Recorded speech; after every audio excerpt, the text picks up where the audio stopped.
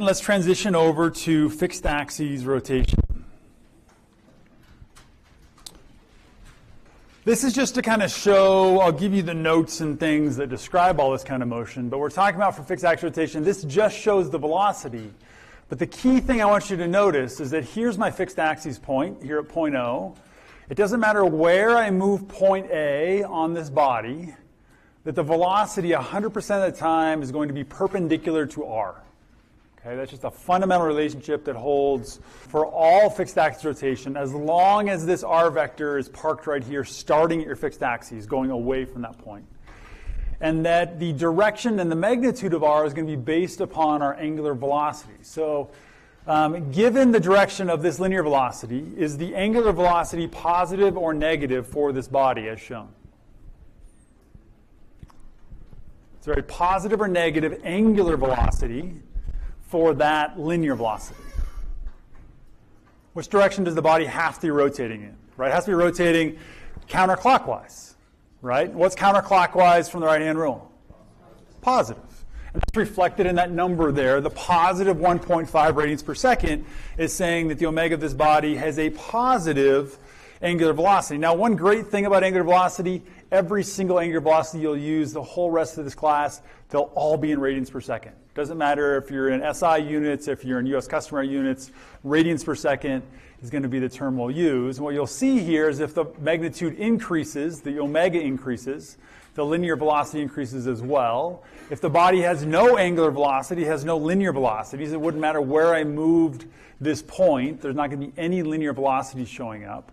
And if we go to a negative angular velocity, right, which is a clockwise direction, once again, the linear velocity will be perpendicular no matter where I move my point. Okay, so hopefully that gives you a little bit of visual of, at least for velocities, this relationship between angular and linear velocity. Okay, so putting that into equations. So we'll go with a kind of a similar shape here, just kind of a rectangular rigid body. Let's say that our fixed axis point is here at this corner. We'll call that point O. And so if we want to find, say, the linear velocity up here of point A, and we know that our angular velocity will be negative from the right-hand rule, right? Wrapping my fingers around, the arrowhead goes in the direction of my fingertips. That means that we'll get a linear velocity here, which is perpendicular to our R vector. Using our relative notation, this is A relative to O. Okay, so the relationship that I just wrote is based upon a cross product.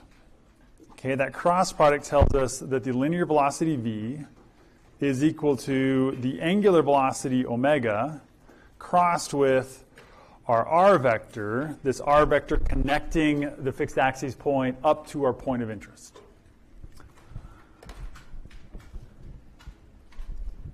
See if you can work through the cross product with whichever right-hand rule technique you like using, whether it's you're sliding your fingers along the first term and crossing them, curling them into the second, whether you use a three-finger right-hand rule. Make sure you can validate that direction of VA given this cross product equation. I can tell you're not doing it if you're not moving your hands, right? This is a really easy one for me to visually see if you're engaged. Validate the direction of VA. All right, so the two different ways you can do this cross product. First of all, you need to know the direction of omega. Okay, without the direction of omega, you can't take the cross product of it and R, right? So your direction of omega is into the board. You get that from wrapping your fingers around the omega. Your fingernails are the arrow tips, right? You can think about sharpening your fingernails into like little arrow tips. And remember that the direction of that vector comes from your thumb. Your thumb becomes the axis around which this body is rotating with its direction determined from the right-hand rule, right? If you did the same thing with your left hand, which you shouldn't, your thumb would come out of the board, right? So it's in the opposite direction. But we're going to use the right hand, wrapping around, thumb goes into the board. Okay, so that's our direction of omega. So if we do the cross product, we slide our fingers along the first term and then we have to curl them into the second term, right? R is going upwards. My fingers have to curl up this direction, then my thumb goes to the right. Okay, so that's using like the slide your hand along the first one and curl your fingers into the second vector. The other way would be with the three fingers here, and so thumb would be omega, R vector going upwards, middle finger going over to the right. Okay, so that would be the three-finger cross strike. Thumb into first finger is middle finger. I know some people also like using, first finger into middle finger. You can do that one. It would be this one. First into middle is thumb. Pick whatever one works for you, but just find a right-hand rule that's consistent and that you can do correctly each time. Okay, so it doesn't matter of those three different options which one you choose, and there may be others, but find one that's consistent.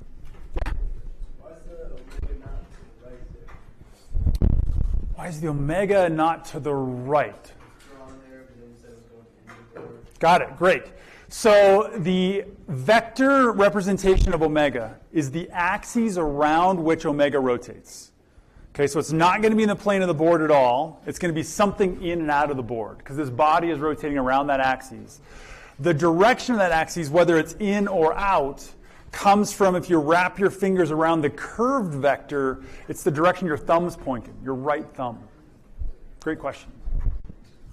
All right, so that is for the velocity. The acceleration, let's go ahead and put our acceleration going in the opposite direction. Okay, so here's our angular acceleration alpha. Just a reminder here, if you don't have these memorized yet, omega is defined as the angular velocity. It is equal to d theta dt. It's the time rate of change of the angular position. I will try to always remember to use brown for angular velocities and linear velocities, purple for angular accelerations and linear accelerations, just to kind of give a visual difference between those. So angular acceleration, we use the same right-hand rule for angular acceleration signs as we do for angular velocity. Angular acceleration is equal to d omega dt, the time rate of change of the angular velocity. And so we find that our tangential acceleration, a sub t, is equal to alpha cross r. So this is the same r we use for the velocity. Now, you can look at this system and you should be able to see fundamentally that if your alpha is wrapping around in a counterclockwise direction, your a sub t has to be going in the same direction, agreeing with that angular acceleration. Right? If you had point A accelerating to the right and your alpha as positive from the right-hand rule, that rigid body would no longer be rigid. Right? It'd get torn apart because these 2 points in the body are basically trying to accelerate in opposite directions. It just couldn't happen. Okay, so go ahead and practice your right-hand rule using now the alpha crossed into r. Notice I forgot my vector notation here above a sub t. Any cross product gives you a vector. Okay, so alpha is coming out of the board, right, using the right-hand rule. R is going upwards, right? Curl your fingers in that second vector, so my thumb would come to the right. 3 fingers here. If I go alpha into R, alpha comes out, R goes up, a sub t to the left. So same fundamental relationship. An angular vector crossed into a position vector. Our third and final is the most fun one of all. Omega cross r. Our normal acceleration is based upon a double cross product. Now, notice, what is omega cross r? V, excellent. So see if you can determine if there's a consistent direction associated with r of that omega cross r. I would do the velocity term first and then cross omega with that one. You should end up with a vector that is in the plane of the board in the negative r. in the plane of the board and negative r. Which that makes sense, right? It's the normal acceleration. What direction does the normal acceleration go in? Towards the center of curvature, right? The center of curvature is the origin. So therefore, this will be my a sub n. Another way we can write, a much more convenient way to write a normal acceleration, instead of a double cross product, it turns out it will not be there will be not a single cross product in the equation. It's the omega magnitude squared in the negative r vector direction. Okay, so those two, the omega cross r, and omega squared in the negative r vector direction, are exactly equivalent. Okay, so I choose this one. I don't know about you guys, but that's just a much easier, no cross products, simply multiplying omega squared times, basically flip your signs on r, times the components there on r. So just to reinforce here that these are all the vector equations, and that we can write scalar equations. So say you're just looking for the magnitude of these values versus the direction, you can use this scalar values.